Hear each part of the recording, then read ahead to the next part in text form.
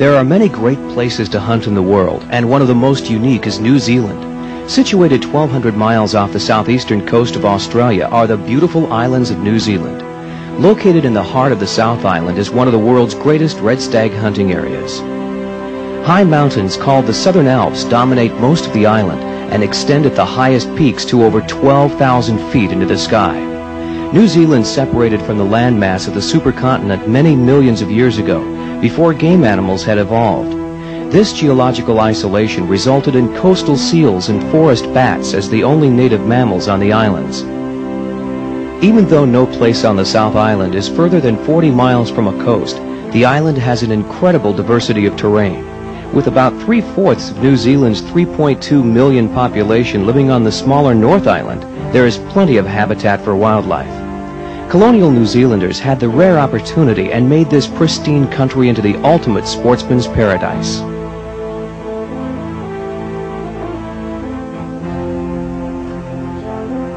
When the first Europeans settled in New Zealand in the early 1780s, they found a country rich in unusual plant and bird life, but without the large game animals they were accustomed to seeing in their homelands.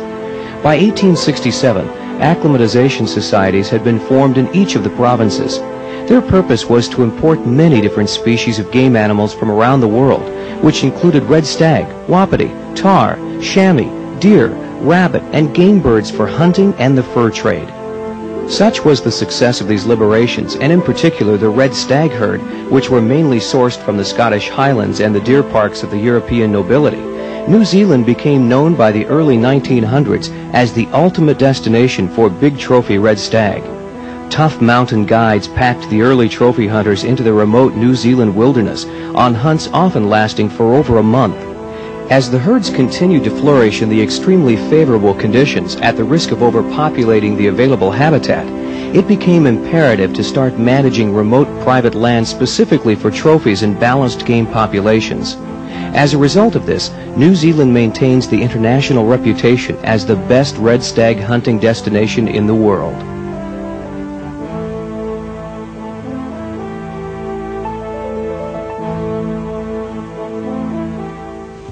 Like a female there.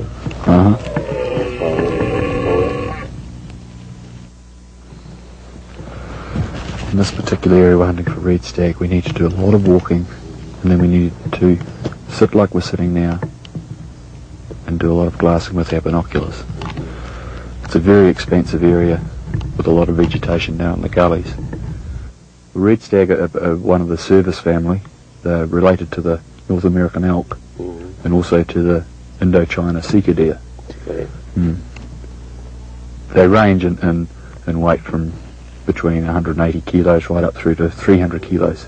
Oh, man. So they can be, very, very large and particularly hard to kill. They're very strong. 2 years ago we shot a fabulous red stag from this very area that we're hunting now. He scored 407 SCI, so he's the current #1 world record. We've got some tremendous stag in this area, and if we hunt hard enough and long enough, we've got an opportunity to perhaps shoot one that's comparable or perhaps bigger. But we have to hunt very, very hard, and we have to be prepared to put the hours in and do a lot of work and pray. Professional hunter Lindsay Fraser guides Indonesian hunters Yapto Sorjo Sormarno and Rahmat Shah. Descendant of the royal family of Java, Yapto is one of the best known and liked people in Indonesia. He initiated one of the world's largest youth organizations and is currently involved in opening tourist trophy hunting in Indonesia. His hunting experience is extensive, yet he has never had the opportunity to stalk red stag. To have tremendous red stag trophies, herds need to be protected and enhanced through sustained modern game management. New Zealand Trophy Hunting Limited is doing just that. And with the world-class stag trophies being obtained by their hunters, New Zealand Trophy Hunting Limited has the enviable reputation of providing the ultimate challenge for these superb mountain monarchs.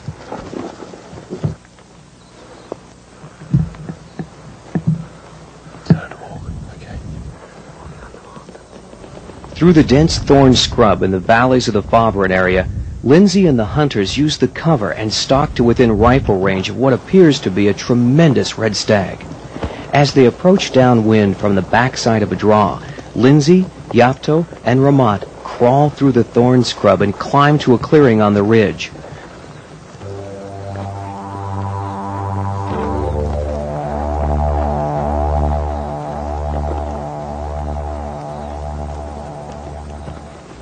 The stag remains unaware as he grazes along the hillside and creates ambient noise with his antlers in the bush. Okay, you get in front of me and get yourself up, sit down, get a rest on your knees.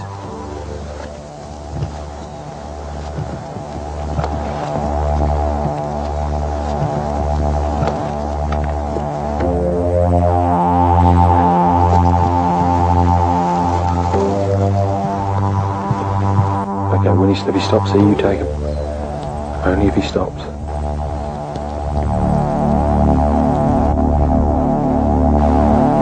Yep.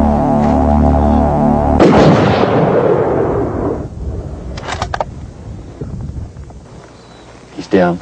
Lift your bolt. All right. Best. Good thought. What do you think of that stag, Yeah, that's Ramat? a good one. That's a hell of a stag. Yeah. He's really wide. Yeah. He's really wide. He's got these big long points on the top of it. Really, really wide. Not bad. That's a good stag. Not bad. Yep, Bo, congratulations. Yeah. You've shot a very, very nice stag for your first red stag here in New Zealand. Quite big. He's very big. He's got a nice spread. Yeah. He's got light, nice long top tines, but also the length of them is very important when you start scoring them. He's not particularly strong in these bay tines, but he's nice in the brown and the tray tine, and then exceptional up in here. This is the first biggest red stag I ever shot. Is it possible to get another bigger one? We can try. I'm not promising anything, but we can try. Yeah. As a native of New Zealand, Lindsay Fraser has grown up hunting these mountain regions his entire life. He is widely known as one of the greatest guides in the South Pacific. His knowledge of the areas, the characteristics and routines of red stag, and most importantly, trophy quality, gives him the ability to get the hunter in just the right position for a successful hunt. From the island of Sumatra, international hunter Ramat Shah joins Lindsay as they stalk a red stag spotted from far across the valley.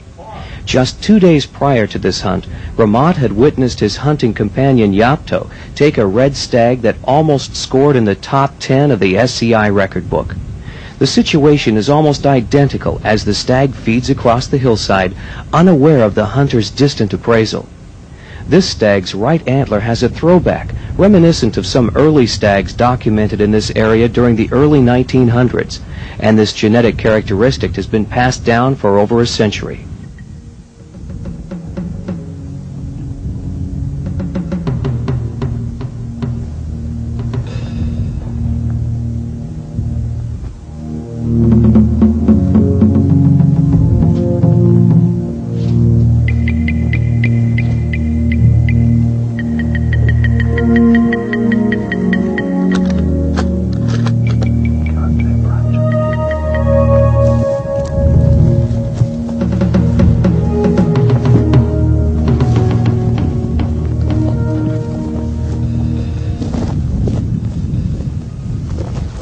Once again, Lindsay and his hunter quietly approach from behind the natural barrier of the hillside, using the wind to their advantage. As a younger stag spooks from the valley, Ramat is in excellent position for the shot as the stag comes into the clearing.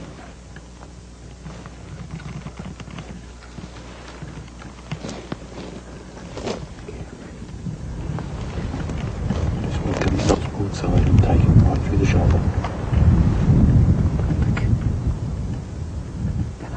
You can take him.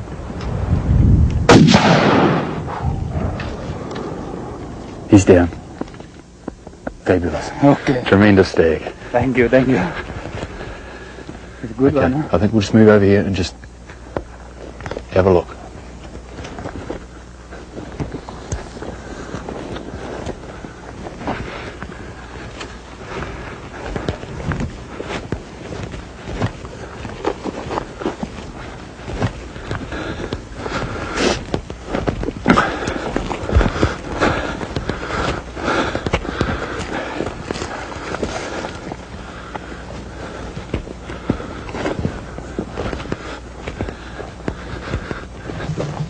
there?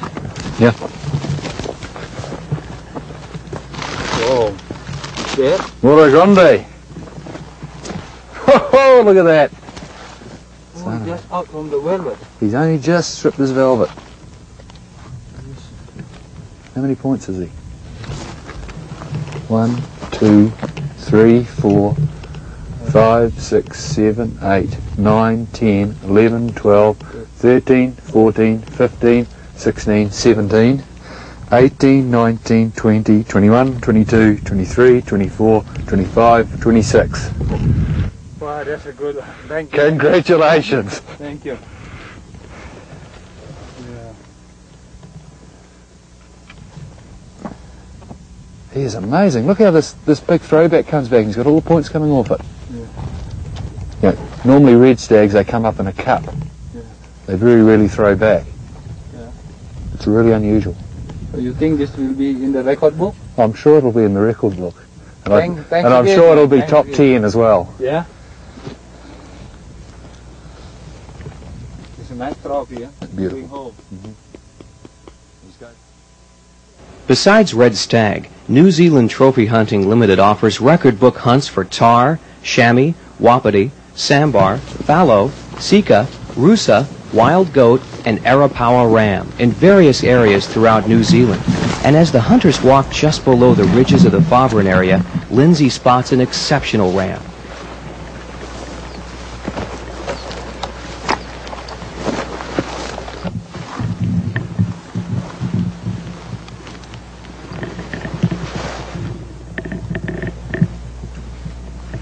Take one on the right, the very far right.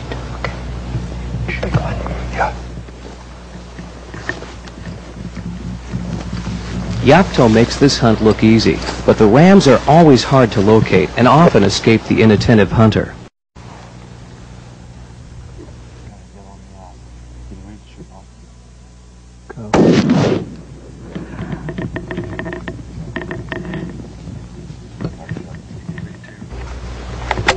Good shot. He's going down. Fallow bucks have been known to kill each other while fighting for dominance during the rut. Finding a top-class trophy can be extremely difficult, as the small points that protrude from the backside of their palmated antlers can easily break off during these epic battles. Those points combined with length and mass determine the total score of the fallow trophy. Just look straight up along the fingers. You see that fallow buck? Yeah. He's a long way away. Take it. If you think you can, he's very, very nice. He's got a lot of points around the back of his blade. Okay. Okay, if I'm down there. You need a really steady rest.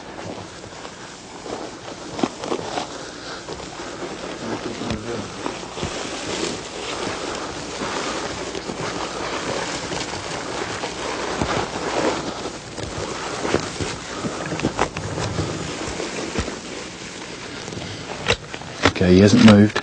You can just take your time. Remark, do you think you can take the shot? Yeah. Do you think you make it? Yeah. Okay. Get a good steady rest. Yeah, when you're ready, take him.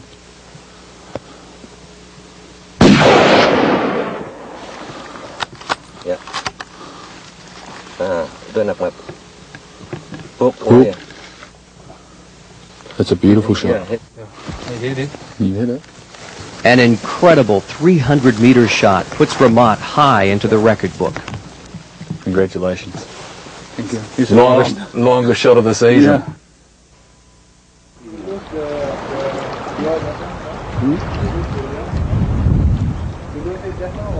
After their success at Fawbran Station, Yapto and Ramat take some time to travel along the South Island and sample the fishing. New Zealand is famous for its incredible trout and salmon fishing, and it isn't long before Yapto's luck continues. I'm just there sure we'll find that. Get away. There we go.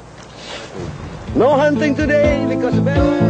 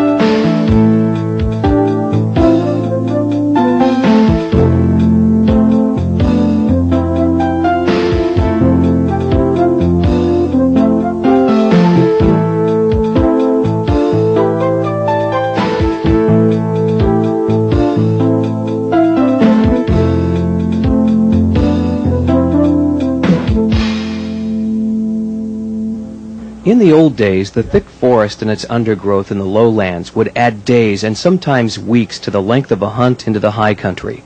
Today, helicopters ferry the hunter to the base camps in these areas within a few minutes. We're in a very good area here for chamois. A lot of rock, a lot of snowgrass, a lot of kias. The kia is a member of the parrot family and is indigenous only to New Zealand. The kia at one time was facing extinction, but thanks to concerned conservation efforts by the New Zealand government, the kia is no longer threatened and is strictly protected. What we need to do is to get onto a sidle and pick our way down through those rocks. Get onto that next ridge. Once you get over there, you look into a big basin. It's got a lot of cover and a lot of very good habitat for chamois. So we climb from this? Yeah, we need to climb and just go up and down, pick our way round through those rocks. We have to be very careful and get onto that ridge, and then we can look into the basin. Okay. Okay. Once in the chamois area, the hunters must traverse the slippery snow-covered mountainside. The soft snow combined with the deep tussock grass and high altitude creates an extremely difficult walk. Chamois bucks have dark black and brown hair that blends perfectly with the wet rocks that cover much of the Alps. Finding a chamois is demanding, but locating a trophy buck is almost impossible. Knowing where to look, Lindsay leads Ramat forever higher into the rocky outcrops that conceal the chamois. Whenever danger looms, chamois will immediately dart beneath a rocky ledge or seek thick bushes and tussock grass to hide in. Often the only way to spot them is as they traverse the rocks between areas of vegetation.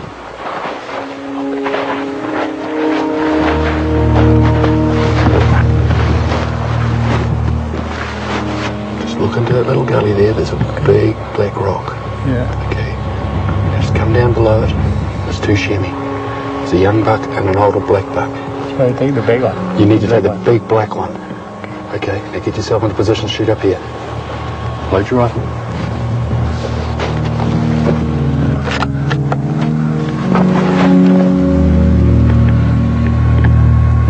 Don't shoot when they're running. Wait for them to stop. Just follow them. Follow them, okay. When he stops, it's a long way. Ramat's chamois is at the top center of the picture.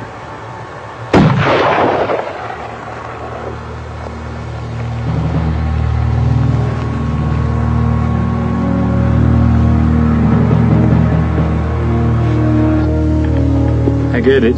You got it. Thank you. Hard work to get it.